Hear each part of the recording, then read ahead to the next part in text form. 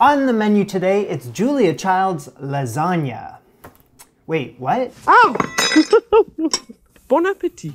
So that's right, we got Julia's rendition of lasagna à la Francaise, in the French manner. She's got to say à la Francaise there so that she can try to get away with this one. But you're going to find this recipe from Julia Child's Kitchen, the cookbook. Oh, hello everyone. Welcome to my home. What is yours for the next little bit? Could she have not predicted the wrath of YouTube comments that comes with venturing into Italian cuisine? Julia, but yeah, she did get a lot of hate for this recipe back in the day. She got scorned. What do you mean using our national dish lasagna for leftovers? The very idea made me ill, said one angry person. That's right, the recipe is a vehicle for leftovers. She's very clear about that. She was called an insult, a hedonist, and an ignoramus for that reason. I've also been called those things, so we're twins. We're twins. Now, a recipe, of course, has, pasta and red tomato sauce and white sauce, and there's cheese, of course. There's also like a mystery meat, kind of like, it's like you choose what kind of meat you want to add in there with green vegetables, also you choose. And she even mutters the word cottage cheese. I don't know, but cottage cheese, I don't know. Anyway, this is kind of giving me the same vibes that her moussaka recipe did, which is like you have to throw those preconceived notions of what a lasagna is out the window. And you kind of just have to go with it. So be warned, let's get to work. Now this lasagna recipe exists because Julia is imagining, companies coming over, you need to whip something up quick. How about a quick lasagna? So she's using curly lasagna store-bought pasta. If I wasn't filming, maybe I would go that route, but I like to make things difficult and I like to give myself more work to do. So I'm gonna make my own pasta. I was doing so last year out of this cookbook, Marcella Hazan, for another legend, and the essentials of classic Italian cooking. I have experience with the pasta recipes out of this cookbook, so I figure make your own pasta today, Jamie, don't be lazy. On the surface here, I got the 00 flour. This is 1 3/4 cups or 200 grams. I'm using 3 eggs though. And the internet says that for every egg, you use 100 grams of flour. Well, I'm using 200 grams because I'm following along to Marcella's recipe. So I have an extra 100 grams on standby if I need it, and I'm gonna add my 3 eggs into a little well here. Stir in the eggs with a fork as if you're making an omelet, and keep the flour wall strong. Move the walls of the flour in with the eggs. We got a leak. If it starts leaking like that, then just keep going. Don't worry about the mess. Okay, so now just kind of move the flour into the eggs. So I just need that combined. Knead this all together. Curl my fingers there, and with the heel of my palm, I'm gonna push the dough forward, fold the dough in half, and then give it a half turn, and then keep doing that. She says for around 8 minutes. Since the dough is a bit wet, I'm gonna just toss in a little extra flour. Press my thumb into the dough, and if it comes out clean, done. Into a smooth kind of ball shape there. I'm gonna chill that for like half an hour because I got all this other stuff I gotta do too, so. Julia was putting this thing together with food that was already made. Like I said, it's a leftover dish for her. For me, I gotta make everything from scratch. I don't have any leftovers in the fridge besides like a pancake stack cake. That's not gonna be much use for us right now. 2 to 3 cups cooked diced chicken, turkey, veal, or pork. Whatever you got in the fridge on hand, that's what you use. That's all it says. So you're kind of just like, okay. Now in her TV show, Julia mentions that she's using chicken that was simmered in white wine. And I've made that recipe before. It's out of the Way to Cook cookbook. I'm gonna just quarter this chicken up.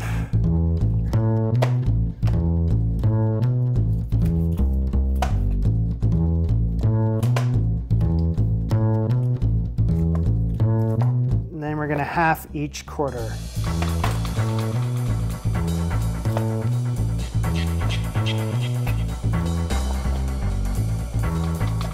Done and done. Season our chicken, so the salt and pepper. Then I put my thing down, flip it and reverse it. And we're gonna season some more.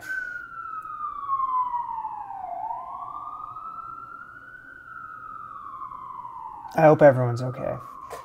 So I gotta start off with the Dutch oven. I got a couple carrots, the tender part of one giant ass leek, and 4 stalks of celery, all just very roughly julienned. And I'm gonna add 1/3 of these vegetables in now. Add in some salt, pepper, no butter, 1/4 teaspoon of dried tarragon, and everyone's favorite, bay leaves. Well, bay leaf, I only need to use 1. There it is.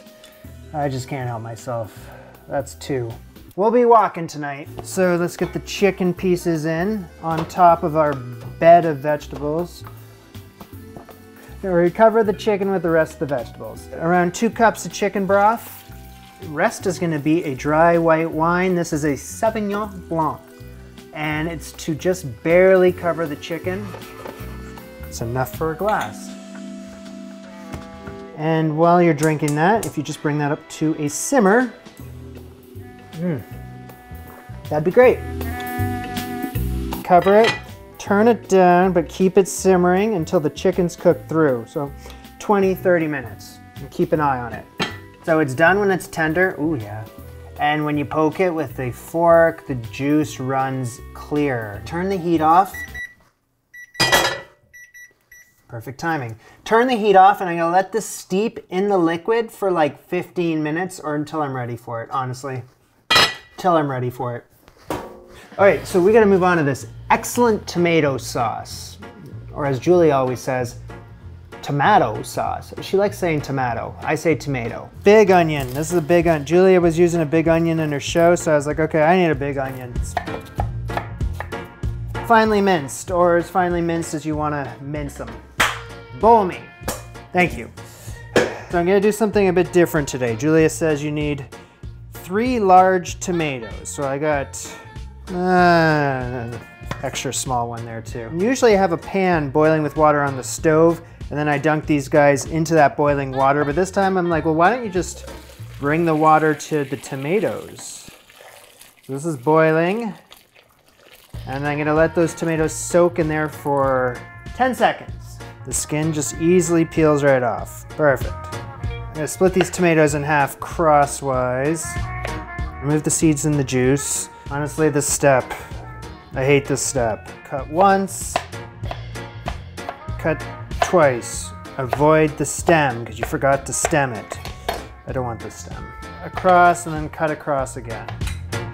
A full can of Italian plum tomatoes. I need to drain the canned tomatoes and sieve about 1 cup of the pulp into the... So I need to first drain... What am I doing? Drain the canned tomatoes. So I am very confused by the logic in removing all the seeds from the fresh tomatoes, and then I add in the canned tomatoes and they all have seeds in them. And I remember in her show, she passes the canned tomatoes through a food mill. So I don't really understand what's going on, quite honestly. I don't know, she was never doing her own dishes, so she just was able to do all these things. I'm gonna need around a cup. Saucepan, that's one of my favorites right there. And let's get the heat on. 2 tablespoons of olive oil, adding in a cup of the minced onion. That's about a cup. Okay, so we're looking for a tender but not brown look. It's gonna be 6 to 8 minutes or so on like a medium heat. So just keep stirring occasionally, keep it going. I have never come across such confusing directions on how to make a tomato sauce before. I make one every week and I just wing it. It comes out great every single time. But with Julia, she tells me to remove around half of the onions. We save it for later. In goes the fresh tomato pulp. I'm gonna add the garlic in with this step now rather than the next step, as Julia says, because I think they should be involved now in the process, you know? Cook away with what's going on now. Here, just pass them through the little contraption and there you go. And turn the heat down to like a medium low and just have those cook away for a few minutes. Half a teaspoon of Italian seasoning, a big pinch of saffron threads, Some dried orange peel, homemade style. I was eating an orange earlier and then I kept this orange peel drying out in the sun and voila. And I need only a 1/4 teaspoon worth. Let's get those canned tomatoes along with pepper and salt. All right, slightly covered down to a low simmer for 30 minutes at least. And if it thickens up, then I have some tomato juice that I can just add in there. So we're gonna circle back to the pasta. I summon thee, Chromio Alfredo, the pasta machine. It's good to see ya. Okay, so with the firmed up pizza dough, it's not pizza dough, with our firmed up pasta dough here, divide it up into, I'm thinking, 6 different pieces. Right, could I just have like, yeah, just a small bowl. Thank you. That way I can just cover those pieces. Fold once and twice into the center there, into that little shape there. Flour the pasta machine, of course. Pasta.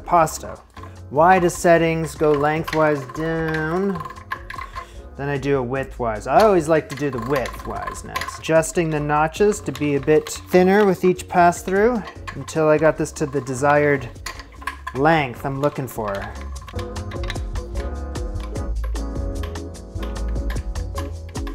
To the thinnest setting, that's notch 9. So although I am following Marcella's recipe here, I do want what Julia is asking for here, 2 by 12 inches. Split that in half and in half. Off go the uneven tips, and then that should be it. Yeah. Cool. Bunch of different mushrooms here, whole ones, sliced ones, and I'm just gonna dice them all up into around 2 cups worth. Have they been cleaned? Of course. All she says is dice these up, so just doing so in a way that's gonna be acceptable for a lasagna. So just do a courtesy dice. My frying pan, 2 tablespoons of butter, tablespoon of oil. When the butter foam begins to subside, in go the mushrooms, tossing and shaking for 4 to 5 minutes. The mushrooms are gonna absorb that fat initially. They're gonna look kind of dry. And then in a few minutes, it magically reappears on the surface. Off the heat. So gather around everyone, this is what's about to take place. I have my beautiful looking lasagna noodles. They've been hanging out in the rack for the last half an hour or so in the tree fort, waiting for their moment. They look nice, You know, they're not completely all uniform, but I'll make it all work in the end, so it's not a big deal. I gotta parboil these as per Marcella's recommendation, so that's gonna infuse a little salt into them. It's gonna get the cooking started. Okay, to my Richard. I have a pot of boiling water and I'm gonna add a bunch of salt, a tablespoon or 2. Once that's up to a rolling boil, in goes the lasagna noodles for only 10 seconds. Just do a few at a time, man. All right, 10, 20 seconds. Really depends on where you were in the pot. If you're at the very bottom, it might be 30, 40 seconds. Into the cold water. Marcella says to hand wring them in the sink as if you're washing laundry. Gently place them on this towel. Whoa, that one kind of ripped. Oh no, have they all ripped? No, that one looks good. That one looks nice. Pat dry. Can I have a colander? Thank you. Now we're headed back to Julia territory, and Julia wants me to hang them dry on the colander. Like that. I'm gonna have those hang out like that. And then there. So we're gonna move on to our spinach here. So I have like 8 or 10 cups worth of raw spinach here, and I need only 2 cups of cooked spinach. It's always an amazing sight when you can see how much of this cooks down into something so tiny.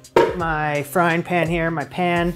I'm gonna add 2 tablespoons of butter, a medium high-ish heat. Take the butter packaging off, A. B, melt the butter. In goes the spinach. Keep stirring that around for a few minutes. Lid on that so that I can cook down until the moisture has boiled off. Add in a little salt, pepper, a pinch of nutmeg. All right, that's good, turn off the heat. Believe it or not, we did poach chicken in white wine. It feels like it was about, I don't know, a week ago. First, let's peel this chicken. falls right off the bone. It's beautiful. This is really nice. Dice the chicken up. I have followed this recipe before, but I've never had it taste that good. There's so much flavor in this chicken. Quick bowl. Thank you. Once that's diced, just, I don't know, over there is cool. In a different scenario here, if you weren't making lasagna, you could save the vegetables and serve them over steamed rice with the chicken and chicken juices. Or just like, you could turn this degreased Bon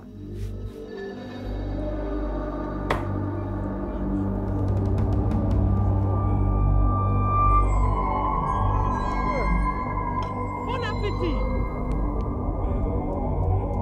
She has returned.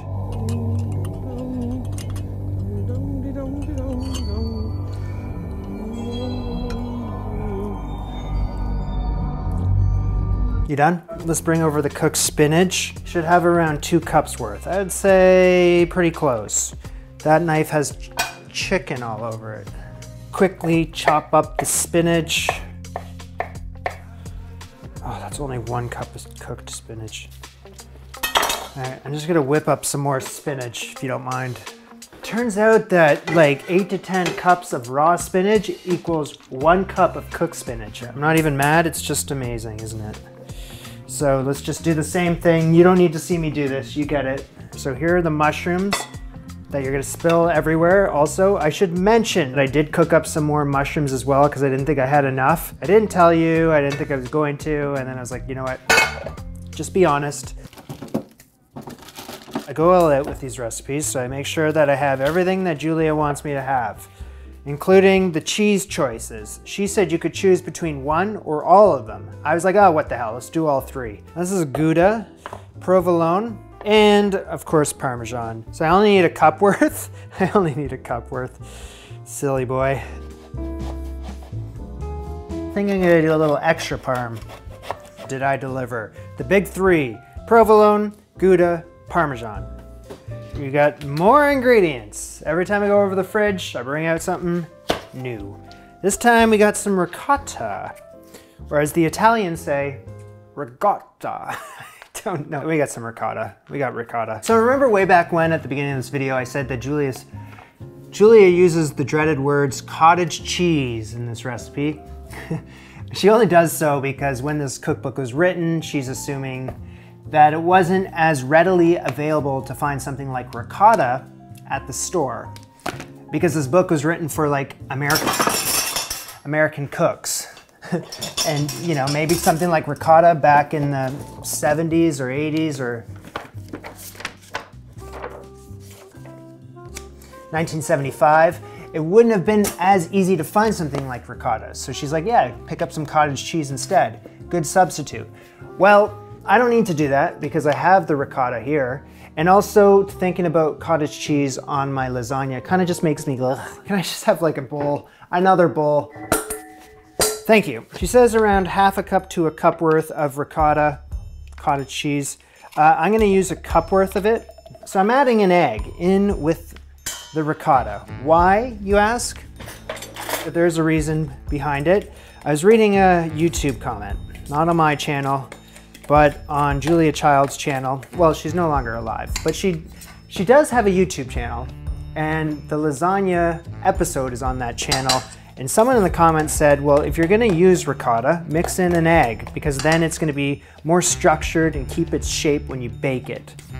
Wow, okay, good tip. Okay, we gotta do one more thing.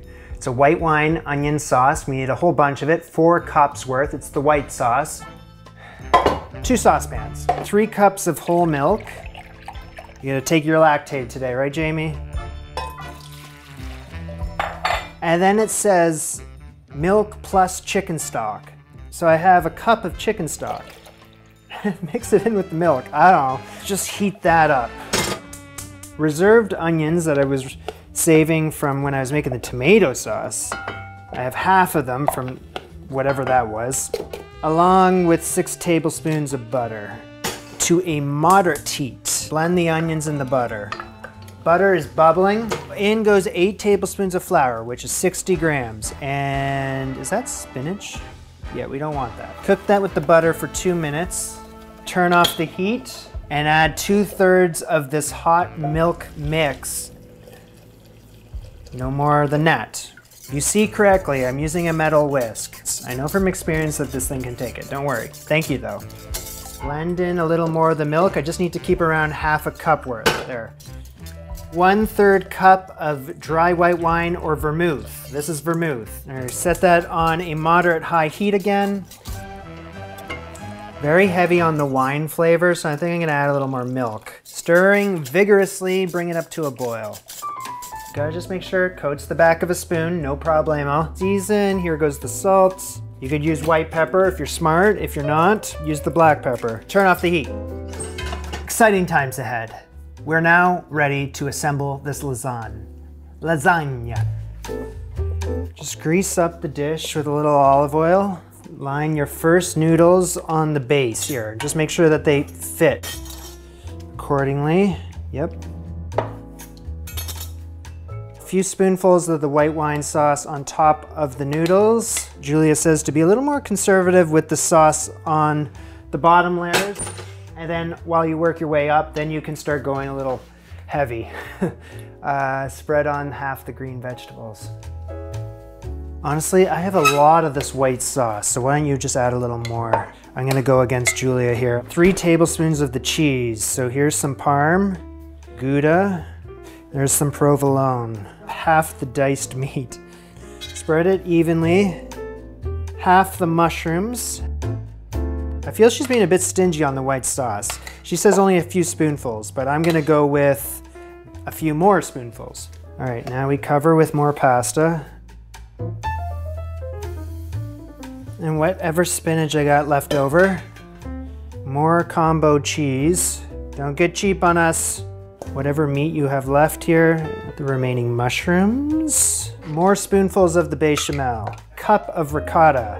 She says to add that now. I figured that it probably could have gone on the bottom layer as well, but whatever. Another layer of pasta. And then with the overlapping stuff, you just kind of tuck it in. So one thing to keep in mind when you're watching me do this is that she doesn't mention the tomato sauce at all until the very end. And honestly, because there's just so many things to look at here, I forgot about tomato sauce too. It's over here. But I did such a lovely job layering everything, and she never mentioned the tomato sauce, so what's a man to do here? She says to only put it on the top. That's it. All right, so more white sauce. Now spooning the tomato sauce on very top. You spread it unevenly, leaving nothing exposed. I would like a nice golden brown on the very top. And if I sprinkle on the remaining cheese, that's gonna give me just that. Lastly, more Parmesan. That's why the hell not. Since you're making a little YouTube video here, a little cute little video, you wanna make sure that the baking dish looks half decent, you know, presentable for your viewers. 400 degrees Fahrenheit, I'm gonna bake this for around 30 minutes. And it's gonna go into the upper third of the oven, and I have a baking dish already in there because this thing's gonna get messy. I know it, you know it. After 30 minutes, this thing is looking sexy, but I'm gonna get the broiler on because I want the cheese on top to be browned. This thing is done. Order up!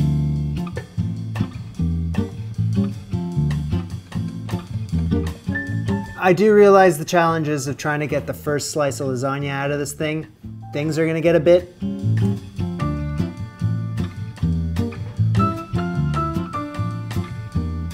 Whoa. Oh, shit! Okay, got it.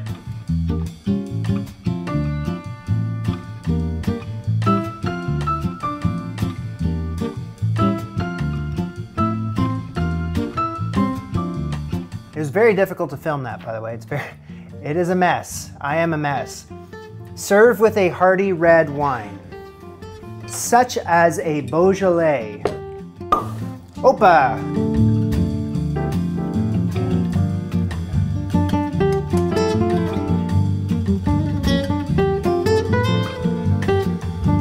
Well, it's delicious, if you're gonna ask me. Love that. Actually, you know what? That was above par. It was fantastic with the capital F. And I don't know if I would have enjoyed it as much if I was just using the leftovers that Julia was mentioning. Like if I just had leftover spinach in the fridge with leftover chicken, wow, whatever was on my finger had some airtime. If I just used, you know, stuff that was a couple days old, I don't know if it would have been as good as it was. Same with the pasta. Like, you know, when you're making it from home, you know, you put in the work and it pays off in the end. Only complaint is that I wish that I added the tomato sauce on top of each layer. I felt like it was missing. It was just like only on the top. It was just not enough. Other than that, I loved it. So I'm a happy guy over here, and I really don't know what kind of feedback I'm gonna get on this one. So, you know, you can call me an ignoramus if you would like, but Julia was called one too, so I'm in good company. This was Jamie and Julia. Bon appetit. Au revoir.